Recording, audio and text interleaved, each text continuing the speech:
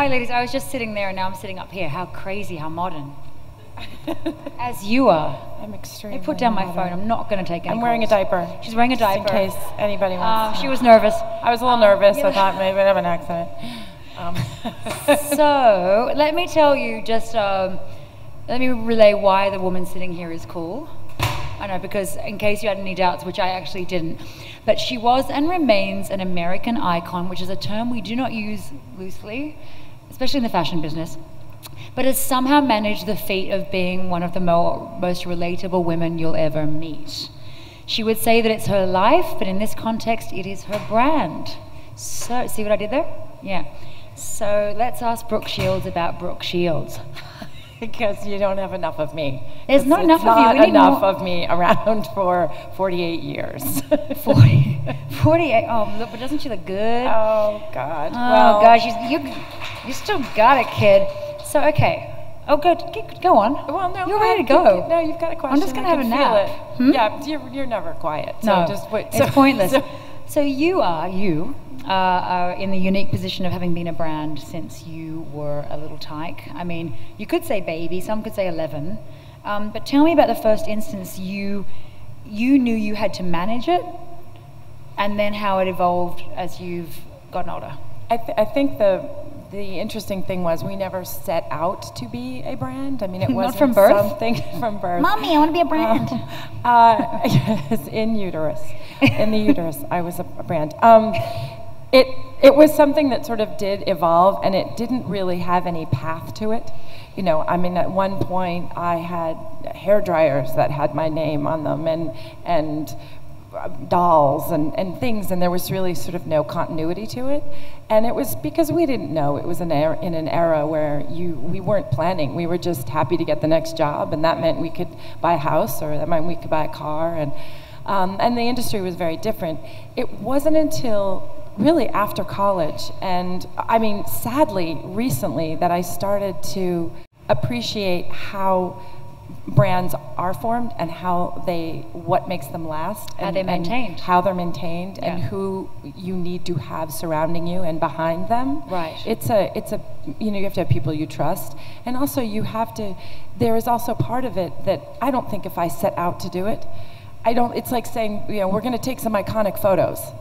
You don't set out to take iconic photos. They become iconic photos or not. And it wasn't until I was older that I started to navigate my life. I had to undo some of because at one point I had so many, you didn't know what I was, and it was sort of, was I an actress? Was I a model? Was I this name brand? What was I? And it wasn't until I got older that I just started to want to have certain things. And it's taken until just now, really. Just before she walked in. You had an epiphany. When I was back there.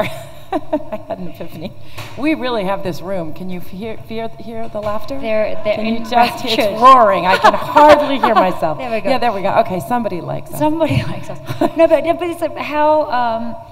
Speaking of navigating it, because you have represented various things throughout your life, and how do you come to? Because I think certainly you can endorse things, certainly you can, but I do feel like, because I've actually I met Brooke briefly on a dance floor, love to say that, many years ago, and she was a bit of a silly dancer like I was, and I thought, I like you. And then we only really met properly again like under a year ago, and it really struck me that she's just kind of a dude, like a cool person, and literally one of the more approachable women that I've met ever in any industry, in any incarnation. And is it because, I assume you grew up a decent human, but is it because also you've been through a lot of that fire that now that you just settle in your skin more? I just feel really lucky to still be here, to still have opportunity to, basically over 4 decades. I mean, it is true. I was 11 months old when I started modeling, and did I say, I want to model? It didn't exactly happen that way. Did you gurgle that you wanted to model? It was, yeah,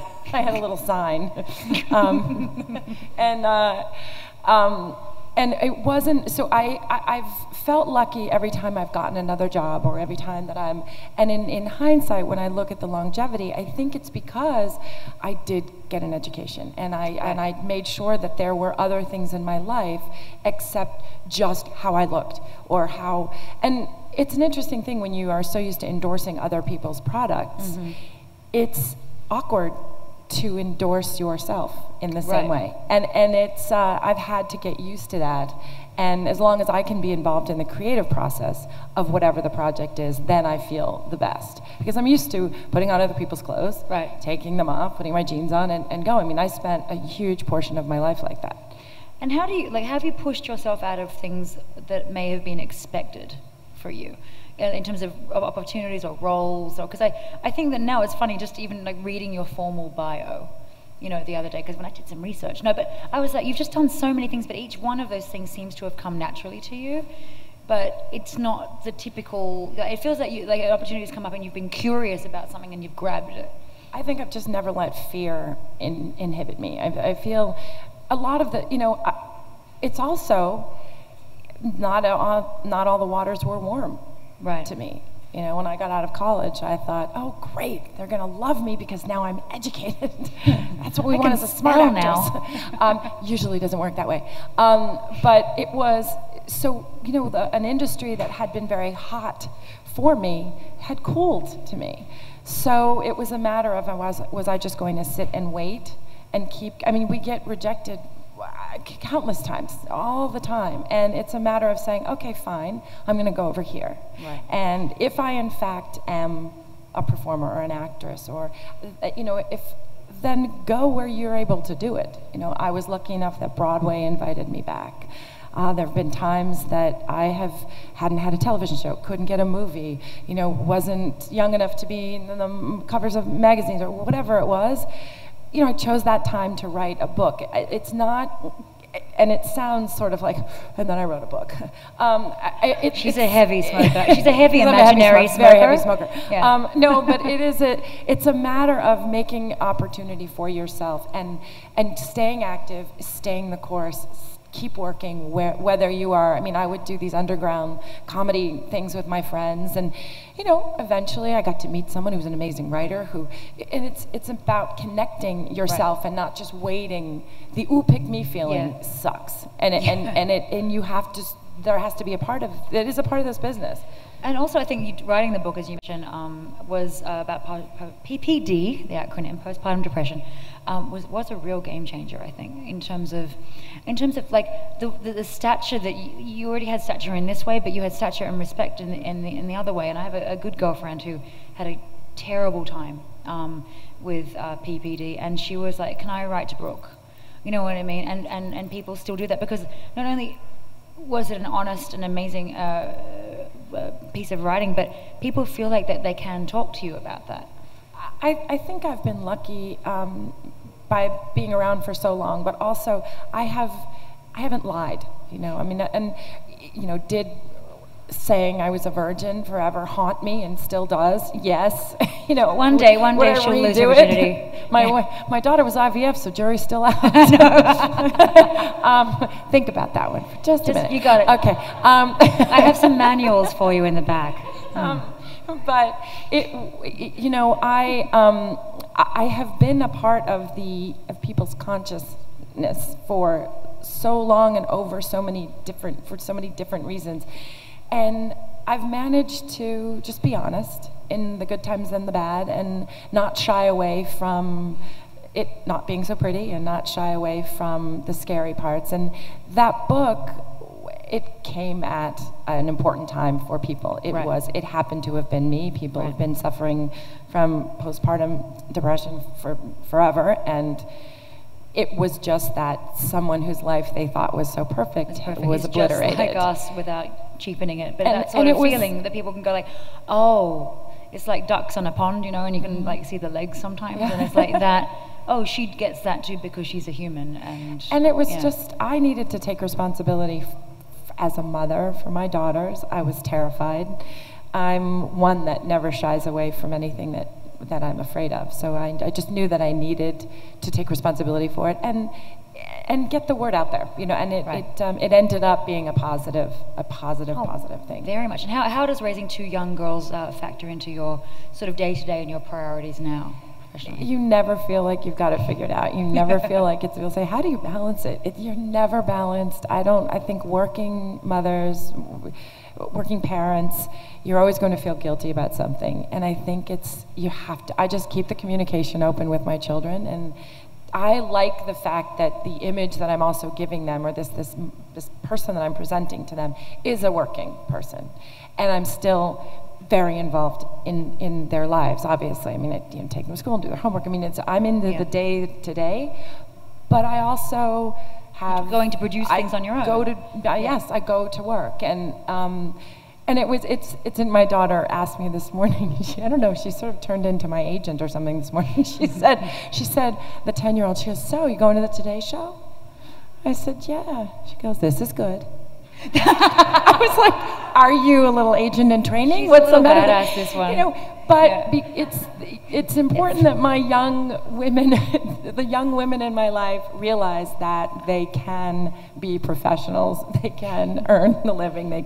They can use their brains, and it's important. It's just important. So maybe you should make some money out of her. Sounds like she's ready. She is just, I don't know. The little one is the one that sort of, you try to take her picture and she says, no, I cannot. And that's always the picture like Bruce Weber wants.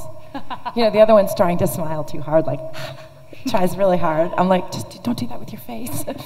and the little one is, and you'll get stuck. My little one is like the angry, skinny little girl, and I'm like, oh my God, that's the one they're gonna want. That's so off-brand. Eat a burger. Tell me, how do you approach, like, in terms of, because you're such a Renaissance woman, Brooke. No, but how do you approach acting roles now? Because it's been interesting, the roles you've taken, but I think that you have so many stories to tell personally that you have done sometimes, and maybe you're going to work on again. I always feel lucky when I do get an acting job. I really do. I'm thinking, oh, yay. I do have more, I think there's certain roles that appeal to me more, and there are certain things that maybe I would have thought was sexy or cool when I was younger, and they're sort of, I don't really have the need to do them anymore. I definitely feel that I just am starting to really become an actress, because for so long, all my acting was just about being liked. So show up on time, be polite, you know, be the good girl, you know, and I think that was what I thought was the most important. And the craft of it, I didn't really spend a lot of time on it because I was either in school or I was working. And it's not until these sort of basically the two places, both comedy and when I did Lipstick, it was the first time I felt mature. Right. You know, and to me, comedy is where I am the most comfortable. It's sad because you're not funny. I know, but the writing, it's all about the writing. I mean, dream big, you know. I've still got the ducks and the thing, the feet still image. Got the I still have no idea what you meant. The metaphors are mixed. They did. Anyway. They know. You've also been very successful of late in TV hosting and The View and Today's Show. Would you like to do more of that? Be sort of a Brooke of all trades? I fought being well-known or recognized or a celebrity or famous or any word. I fought it for a while, and I wanted to be under the radar, and I wanted to be small, and I wanted to just be this quiet actress in indie movies, and it turns out I would never get parts in films like that because my face was too recognizable, and instead of hating it and thinking it was some sort of burden, I tried to embrace it, and I started to create some of jobs and roles of my own, and so I can, and again, Broadway welcomed me back. But the actual TV co-hosting it's the first time that I've ever felt completely free to be myself and use my dopiness and my education and my opinions and it's the first time I feel uninhibited. And I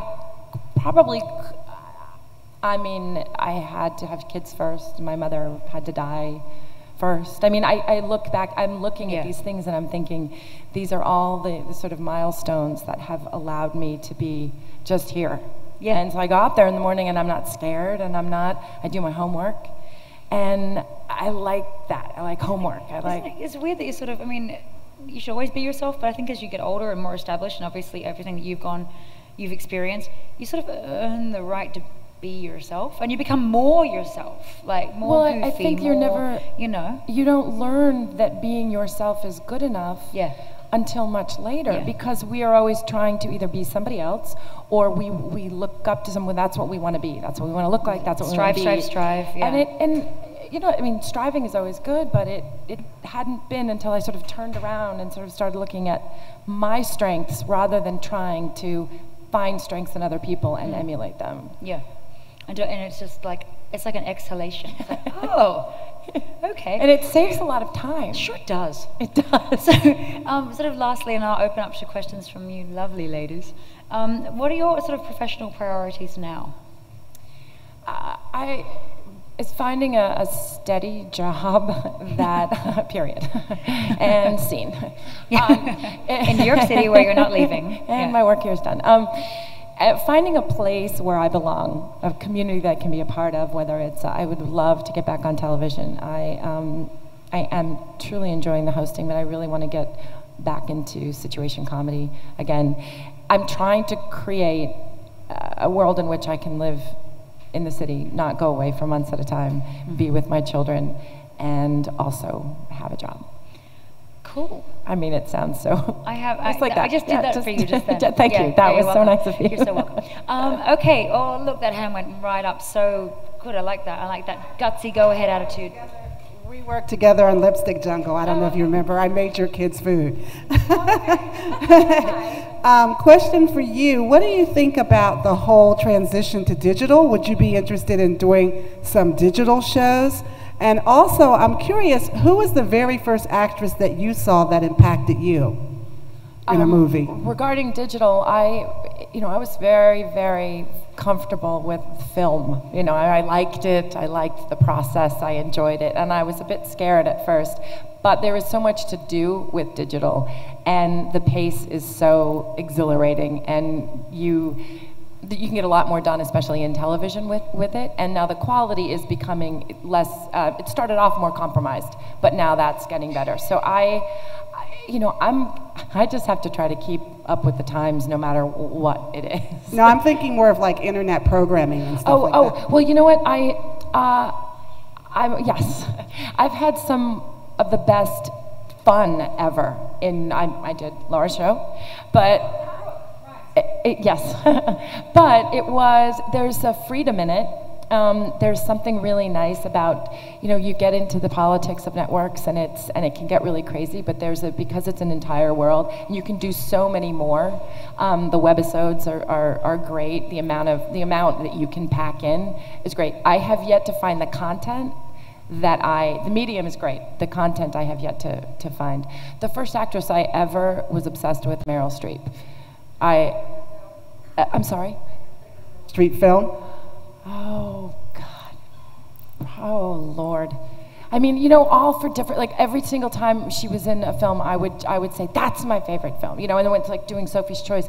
I got to meet her and she kept the accent and I was like, oh, that's what real actresses do. They stay in character all the time. I was like, no way could I answer that. But yeah, that was the first time I got to meet her and it was an indelible impression. Ladies, I saw the hands. Oh, Red, over there. Hi. So just being an icon of beauty and fashion and knowing the pressures that what women are up against today, and it's so apparent how comfortable you are in your skin. I do know that from waiting outside an hour and a half after your Broadway play and you came out from Addams Family with not a stitch of makeup on, and you were so lovely and so welcoming and nice to talk to. But what would be your advice to women today, and how how do we maintain our confidence? And well, that's very sweet. I'm sorry it took an hour and a half. I know. To get out. I'm sure I was doing something or something having somebody count your I M&Ms. kept waiting an hour and a half. Or it could have taken that long just to get that makeup off my face. But again, sometimes I feel funny giving people advice because I feel like I'm constantly learning. But I will say that the sooner you start to celebrate your differences and really be honest about what you're passionate about and be honest about what your capabilities are insofar as what is going to make, what is the job, what is the world that you are going to wake up and be happy that you get to be in. And I think it's so hard. I think physically I think we say we're advancing, but I think simultaneously we're telling people they're not good enough and we can fix you. And whether it's plastic surgery or whatever it is, listen, I've seen it make people very, very happy, and I'm all for it. But I think the message behind it is that we're not young enough, or we're not this, or I need to fill this or do this, and it's really hard not to become susceptible to it. And I was at a photo shoot the other day, and it's a photographer I've worked with for about 15 years, and legitimately I went over to him and said, "Oh, what's that thing? It must be in the film or the digital area." I said, "It must be the film, must be the film." And he looked at me and he said, "Oh, honey." And of course it was my wrinkles. And I legitimately thought that there must have been something wrong with the film. And it was funny, but it was also, I thought, oh my God, I have to start really getting my mind around it, because I don't think of myself as 48. And my husband will have to say, I'll read a script and I'll say, "Oh, I can play that character." He's like, "Honey, they're 28. I'm like, "Oh no, but I understand her." And that's me in 10 years. But I like the idea that I feel so young, and I like the idea that it's just now. If I could impart to my daughters or anybody, I would say, I want them to be confident. I want them to, I've already started them off. When you shake someone's hand, you look them in the eye. This is your space.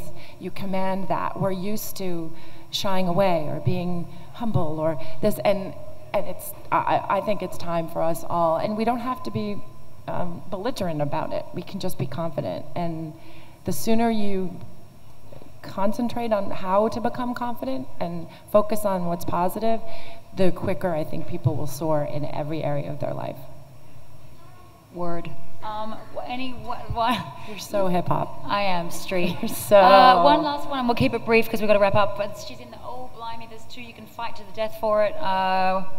Wherever you can reach, honey. I saw your foot. You, and then if there's anything, maybe scurry backstage or something. Yeah, we'll work it out. Hi. Hi, Brooke. How are you? I have a question. My question is, most artists that I read about or know about or hear about, they are very comfortable being behind the camera, and then when they have to come out and do an interview, they seem to be very uncomfortable. But just following you and your life, it seems like it was the opposite. I know maybe it's because you started out very young. You were a child actor. When did you feel that you found your authenticity to really be yourself? You mentioned earlier about being on The View. Was that a turning point for you, or did it happen when you started having a family, when you started to become own who you really are? I think also it's hard for people, many actors, because it's where their safety zone is in front but within a very protected area, and that's what when they're artists, and that's who they are. And the public part of it really doesn't come into it for them. And I think that it's really hard to push these people into doing it, and yet we expect it. And we expect them to be then charming in front of camera, or in an interview or anything like that. And I have never known anything else, and I didn't covet it when I was a child. I don't covet it either. The attention is not something that I've ever craved. So just being myself was always something that I would try to be. But it really wasn't until, it wasn't just doing talk shows or anything, it was having children. It was losing both my parents. It was getting divorced and remarrying and getting sick. All of these things that just were so much more profound than attention being given to me. Those were the things that built up, and finally I don't have the time anymore. I don't have the time to be, it takes a lot of energy to be inauthentic, it's so much easier to just be yourself and just hope for the best. Yes. Thank On you. that note, thanks all. Thank you, Brooke Shields.